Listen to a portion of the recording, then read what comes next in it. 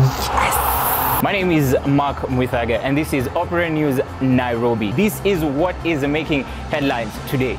United beat Chelsea yesterday at the bridge, and as we say is that the bridge has fallen. For a second story, Liverpool are on course to get it with 6 games left. Lastly, we have a clash of titans. Liverpool defend their title against Atletico Madrid at the Wanda Metropolitano. With all this, you can get them on our app, that is Opera News app. Just go to Google Play and you can just download it with a click of a button and you are set for life.